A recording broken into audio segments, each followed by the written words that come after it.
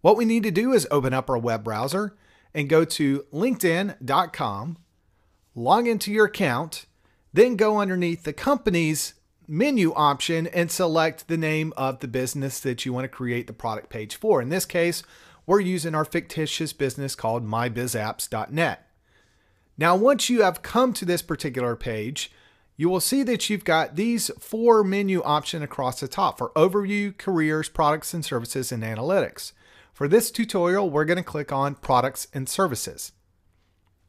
Now, if you've not created any products or services yet, when you first click this, you're going to be greeted with some information about LinkedIn's new tool.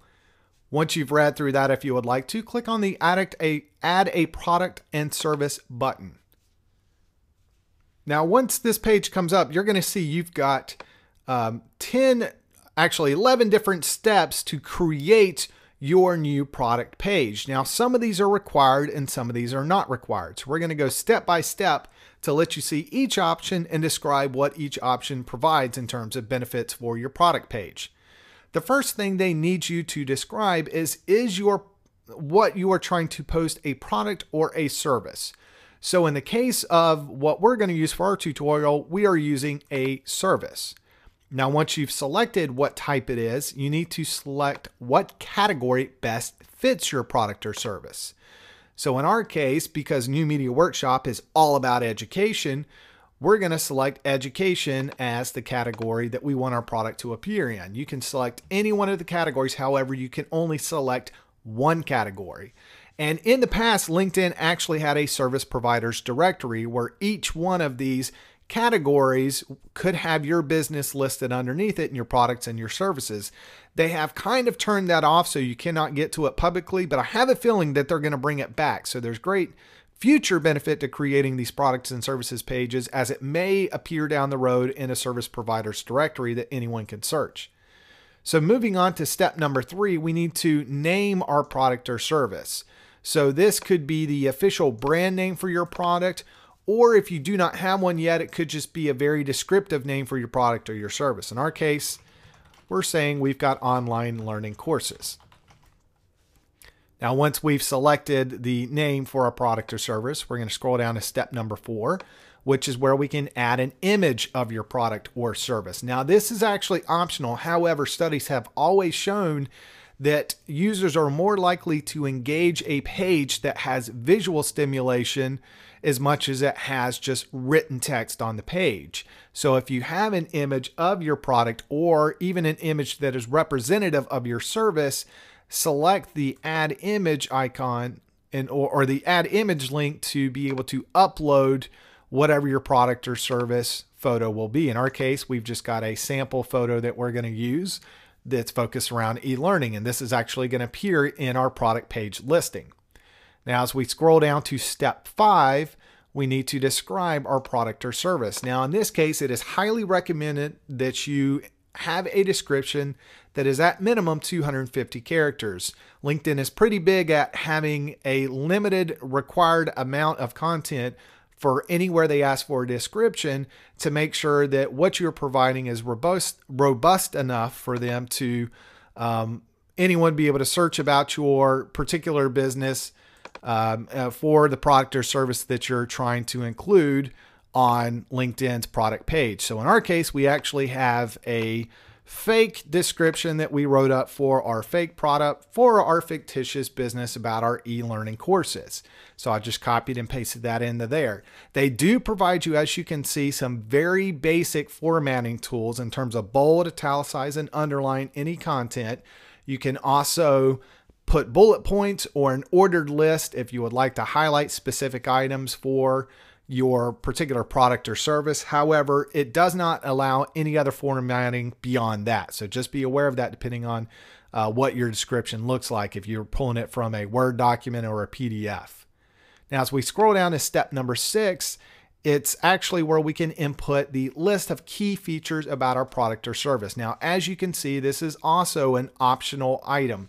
You do not have to insert anything here. It will actually tell you it's going to create a bulleted list of product or service features, and it will actually have a header on the page, you'll see after we've created this where this information appears. So even though above you may have actually typed in a description and then a bulleted list underneath that, if the bulleted list you created for your description is really just the key features, go ahead and remove them out of your description and put them down in step number 6 for your key features so that it looks better on your product page. So in our case, we're going to say it's online only modules, self-paced courses, and we may say that is easy to follow video tutorials. And you can put anything you want. As you can see, you can add as many features as you want. Each time you click this, it'll add a new box for you. So we're going to move on to the next item that is part of step 6, which is the disclaimer. So think of this as your product or service disclaimer. Is there anything that you need to let people know that are interested in this particular product that may involve, let's say, shipping or anything to do with your return policy or if it's refundable or not? In our case, we just created a very fake disclaimer that mentions that all of our e-courses are non-refundable because they're being fully delivered online in downloadable format. Now, actual e-learning courses we've created are refundable, but then again, wouldn't be much for us to use in a disclaimer for this tutorial. So we just mocked something together for you. Now you can see we're at the bottom of the left-hand column. So we're going to go right back up to the top and continue on with step number 7, which is also optional, but I highly recommend this. We can add a URL for this particular product or service. So if on your website you have a page that is dedicated to the specific product you're going to list here, it could be very beneficial. As a matter of fact, I would say it is absolutely beneficial to copy that link. You can either select that page and copy it from up here in your address bar, or as you saw me do, I actually right-clicked on the link itself and copied that link, and then come back and paste that link in step number 7. Now, what this is going to do is create a direct link to that exact page. Why is that beneficial? Well, anyone who is looking at this product, who's interested in this product, would rather go to a page on your website that is talking about that product than just be dumped off at your homepage. So whereas you could just go ahead and put your homepage there and let them find their own way to that page, I highly recommend that you have a specific URL to that particular product or service page. Now, if you look at step number 8, we can actually add a contact from our company that could be the contact for anyone that has questions about this particular product or service. Now, in this case, it can be anyone that I am connected with on LinkedIn or even myself. So if anyone was looking at this product page and they had a question about it and I wanted them to be able to contact any of my employees or myself directly on LinkedIn without having to go to my website, I could actually type their name in here, and you'll see that they'll start to show up in your list. Again, you do have to be connected to them on LinkedIn for this to work. So if you are not connected to an employee you want to list on your product page, you need to connect to them first. And right now they have it set up where you can have up to 3 different employees or 3 individuals as a contact for this product page. So I'm going to skip the other 2 and scroll down to step number 9, which is to add a promotion for this product or service, which this is another fantastic way to get traffic to your website. So they're already coming to your product page. They're learning more about it directly through LinkedIn. They're feeling that they're coming on their own terms, learning about your product, where they're not feeling bombarded with your promotional messages as if they were at your own website. But here you can still mention a promotion you're running for this product or service. So in this case, we created a fake one called Get 50% Off any of our online e-courses. Any of our e-learning courses. Give it a title. Now, this is even more fantastic, is you can input a URL directly to that promotion. Now, what I would want you to think about here is to create what is called a landing page directly to your promotion. And what I mean by that is, could you give me a URL that I can go to that has a call to action on that page that makes me either A, want to sign up for something, so it's sign up for your newsletter, or sign up for a free trial of your product or service? Or could the call to action actually be to buy your product or service? So this is a great opportunity to run your own promotional deal on your product or service page directly on LinkedIn. So make use of that. This could really generate some business for your business in terms of this specific product that we're listing on LinkedIn. Now, you also want to give it a brief description of what the promotion is. And we've created a fake one that we're going to work with here. Just get 50% off of any of our e-learning courses from now through March 31st. So you can actually make this whatever the description needs to be. We're just giving you an example of what it could be. So please make use of that as a fantastic tool to get some traffic to your website and to your promotion for this product. So moving on to step number 10, this is a new thing that LinkedIn is trying to highlight on, which is video marketing of products and services. Videos are so much more engaging than even photos or graphics on a particular website or web page. And LinkedIn's provided you to do that for your product or service. So if you've got a YouTube video that is about your product or service, then you actually want to try to link it in here to your product page so people can watch that video.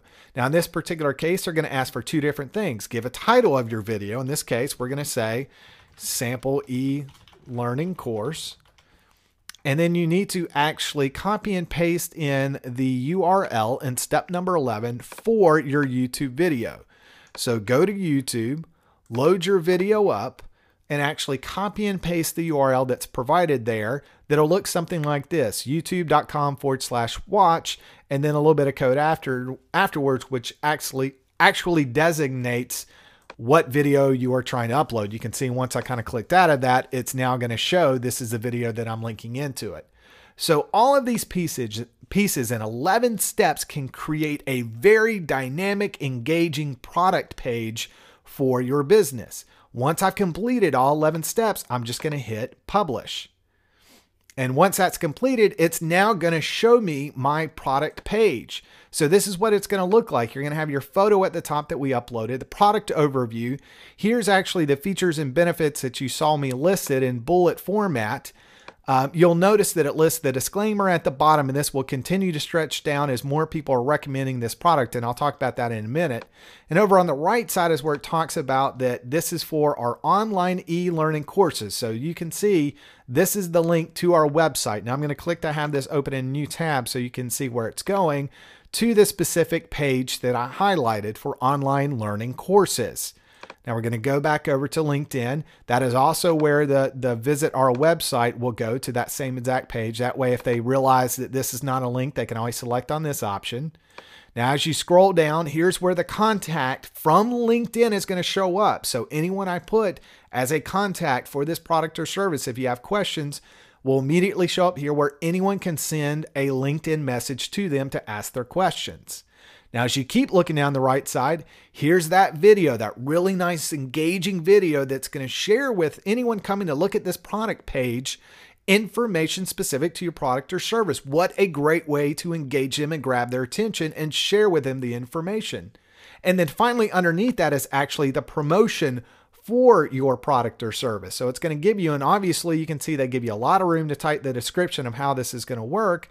But once they click on this, and I'm going to have it open up in a new tab, it's going to go specifically to your landing page or your promotional page for your product or service. It's that easy to add your product and service to LinkedIn and to your company page. So please do this. Make use of this. See how you can gain new traffic, new customers, new leads to your website for your specific products and services. Now, the last thing I want to mention is what you saw here. The request recommendations and below when there are recommendations for this product. So this is what's even better. Anyone who comes to your product or service page, once you've created it, can write a recommendation about your product or service that is shared throughout their LinkedIn social network. So if they have over 500 contacts and they recommend our product, online e-learning courses, it is going to share that recommendation with 500, all their personal network that they have on LinkedIn, which could be over 500 people. And it's also going to build a list underneath our product overview of all the recommendations. So if you can imagine over time, if you've got 100 different recommendations for your product or service, anyone coming to this page is going to see all 100 recommendations, what power that is to influence them and to want to learn more about your product or service. So it's this easy for you to create a product or a service page for your LinkedIn company page. And it's only going to take you around 5 to 10 minutes to do if you've got all of your information pulled together. And you can do this for as many products or as many services as you want.